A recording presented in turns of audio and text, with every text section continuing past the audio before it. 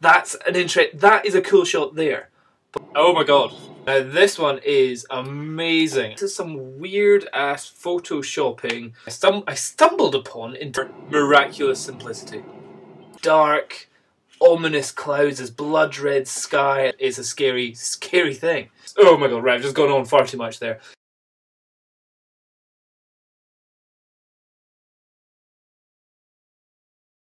Okay, hi everyone, here's new photo critique. This one is for Joshua Lucas. And he says that he is a young student photographer. He finished studying a while ago, but you never stop learning, and he will remain a student forever. Since leaving college, I have had various photography roles, mainly event portrait jobs. Photography largely remains a hobby for me, but I'm always seeking ways to improve. Okay, cool. I like this guy. I want to send you some of my travel photography, as it is what I enjoy shooting most. Of course you do, because you get to go on holiday and say it's a job. Easy. Okay, it uses the Canon 400D with the 50mm and the 7300. And he also shoots a fair bit of film as well. Okay. Josh says, I, Joshua Lucas, gives permission for Don Burr to use photos on his blah blah blah blah blah. Cool. If you could give a shout out for my YouTube channel. Ah, Josh, you've got a YouTube channel. That'd be appreciated. Okay, I'll put this on the link down below. In fact, I'll just click on it, see if there's anything interesting on it. This is how I spent my bank holiday Monday in London with friends, thinking about something small. I got on the underground, something small, and took some photos of my friends' faces. And Natalie Portman found an awesome busker. This guy was outside on his phone. They had exhibits from Emil. Okay, I like this guy already. Frogs love to rave. Okay, Joshua. Initially wondering what your voice was, but then I just love your actual video there. That's quite good. Okay, oh, you've got loads of videos up as well. Okay, everyone, that's quite interesting. Right, anyway, let's go on and destroy your photos. Okay, first photo. There's a lady in my mirror. That's a cool photo. That's very cool. It's it looks like it's a giant water drop on the ground but it's not. It's a mirror. Okay, if you hadn't told me that that was a mirror, I would just think this is some weird ass photoshopping where there's a drip on the ground, a massive drip, and you've photoshopped a woman in it. But is that real? Really? Is that your mirror? I don't know. That's cool. If that is, that's very cool. Okay, like if you done one side, down to one side, and you've got the concrete. What would be quite cool maybe is if there was something on that road, the bit which we're seeing there, which was in some way referencing to a bicycle lane or something like that. Because at the moment it's a big lot of dead space, which would be fine if you're writing something on it. Maybe put a poem down the side or something like that. But there it is, just dead. So. Would it work if it was just like that? Probably not, because you wouldn't tell that it's a road. So yeah, you do need the road there. But I just think because it's a woman on her bike, and there's also lots of people biking, it'd be quite good if there's something on that road to make it realise that it is the road, or even if there's somebody walking past, a foot or something going on there. That'd be quite cool. Okay, and you've given us a little quote here. To understand the miraculous simplicity of this image, you have to experience the traffic in Ho Chi Minh City. Here's a link. Okay, oh, let's have a look at this. Okay, brilliant. You're giving me links to videos.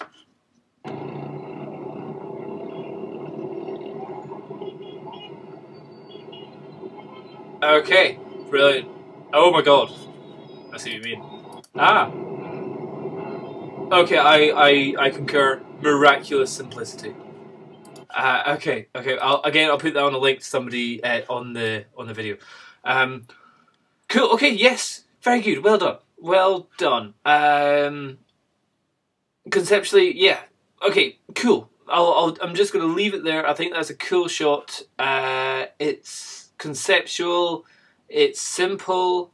It's clear. It's very well done. Okay, I like that one. Well done. Well, okay, now if it was on a photography website, would I stop and look at it? Yes, because I would think, what photoshopping has this person done? But realising that that's actually just your mirror, that's very good. Very good focus. Okay, well done. Okay, next one.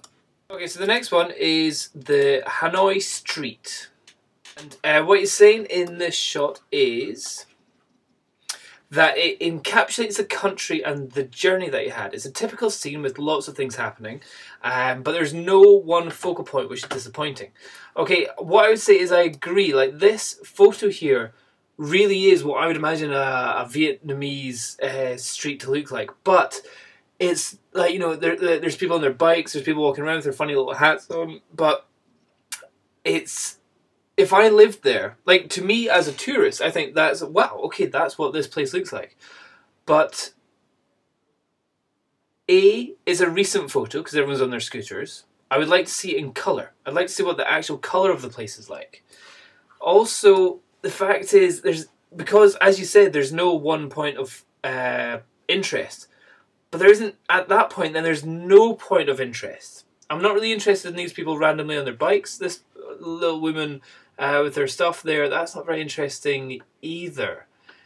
Any photo of a location, I would say, still needs a point of interest. If it's just a general snapshot, then this is fine. It's just a general snapshot. But if you're trying to say that you are a travel photographer, or you're wanting to do travel photography, this is really just a snapshot which anyone down any street at any time of day could have got. There's no particular special thing about the lighting, about the time of day, or about anything that's happening in that street. There needs to be more of an event happening for it to really grab my attention. So yeah, I think it's just, that is, to me, a snapshot. Let's see your next one. Because this one is your one saying waiting for the catch. And let's see what you've written about it. As you said, described by Jeremy Clarkson as a deserted ribbon of perfection. The High Van Pass supplied us with breathtaking scenery. This lone fisherman caught my eye as he squatted still as can be, head to the water, waiting for a catch. Okay, in terms of composition, you're going for the rule of thirds down there. You've got a point of interest at the bottom. But for me, it's really... Again, it's not really working. Okay, you've gone for black and white, which is fine, but it's not really something which is grabbing my attention in any way.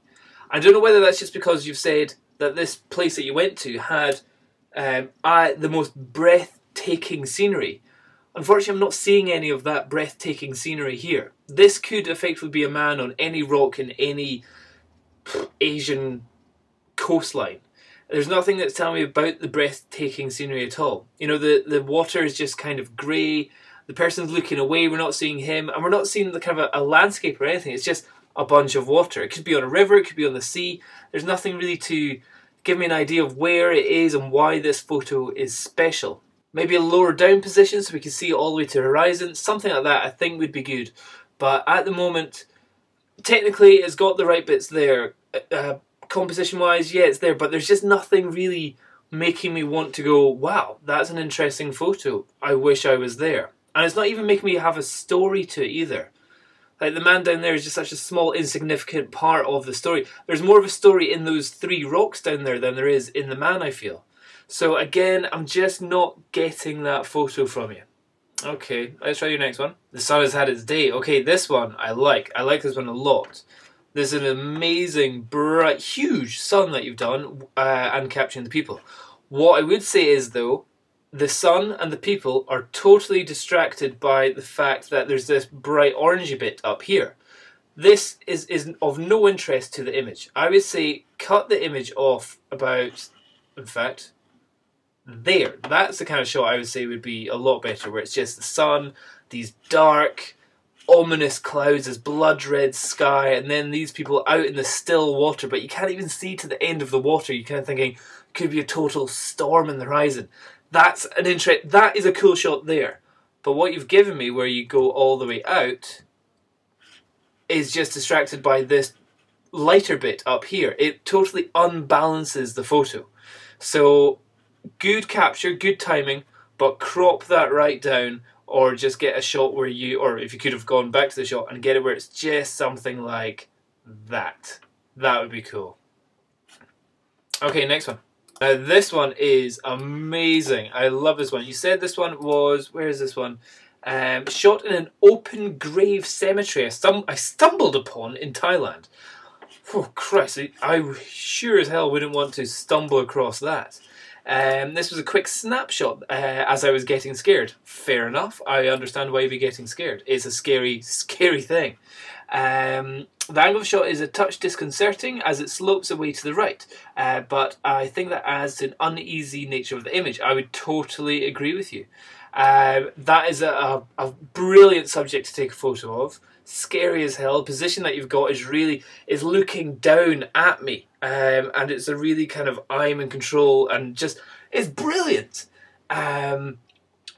What I would also like to see, you're saying this is your snapshot. I would say this is probably your best shot out of all. It looks really good. Okay, the background blurriness is a bit weird. It's all kind of little circles, but that may be just something to do with the cave wall that it's in, or whatever the open grave is. That's just the weirdest thing I've ever heard. Again, this is really cool. It looks like it's looking straight at me. I would love to see this with some off-camera flash, because this is just with your natural lighting that was there. I think if you had some off-camera flasher, that'd be really super creepy. Okay, good work on that last one. Okay, the last thing you say, would you say that there is any money to be made from travel photography such as this? And if so, how would you go about doing it? Okay, Harry, I would say at the moment, not really. The photos that you've sent me have looked like snapshots, and have also been kind of the cliched shots of sunsets and stuff like that. So at the moment, I would say you need to go on a heck of a lot more holidays and get a heck of a lot more shots. But to be a travel photographer, you have to be a landscape photographer, an architectural photographer, a portrait photographer. You have to be open to get, you know, if you go to a place and you don't get a single photo of one of the locals there, then you're really missing out on a massive point. I know a couple of photographers who have travelled the world, and their shots are amazing because they've really got in touch with the people that they've gone and lived with, or the location that they've gone and moved into. So get some bravery pills and head up to the people, the locals. They may not speak your language, they know what you look like, or like what you look like, and they may be a bit strange, but get shots of the local people. And if you think that you're going to be able to sell your shots to, for example, Lonely Planet or National Geographic, don't expect that at all. You know, the people that are doing it for those magazines have usually been doing travel photography for 10 years or so, and they are fully established in the market. At the moment, anyone can pick up a camera and can take a few shots, but if you want to make yourself different from the rest of the people taking snapshots, then get involved with the communities of the locations that you're going to be going and taking travel photography of. Get the photos that people think, wow, I would like to go somewhere to see if I can get a photo almost as good as that. You know, not somewhere where they say, oh, I could get a photo like that down at my local beach, or I could go dig up a grave and get a photo like that. Get ones where you go, I need to go to that location to see if I can find the people or the buildings or the scenery like that, which I can't get anywhere else. Oh my god, right, I've just gone on far too much there. But yeah, that's my little advice for you. Okay, good work, Joshua Lucas. Okay, see you later. Bye-bye. Okay, and just before I go, just want to let you know that I'm getting very close to finishing the book. This was a printout I did a wee while ago, kind of January, and I thought, right, I really need to properly work on it. Here I was only up to about 70 or 80 pages. I've now got up to the full 120 pages, and I'm slowly printing them out and doing the final corrections to them again. So it's just trying to make sure it's all looking as good as possible. So the book, fingers crossed, will be out fairly soon once I've done like loads of corrections like that. That's just one of the pages out of 120. So that's the thing. See if any of you are planning on making a book in the future. It's not a quick job. Well, I have done some photography books in the past where it's just been the photos, but here I'm trying to give you all the details and information and have all the stuff correct, and that's taking forever.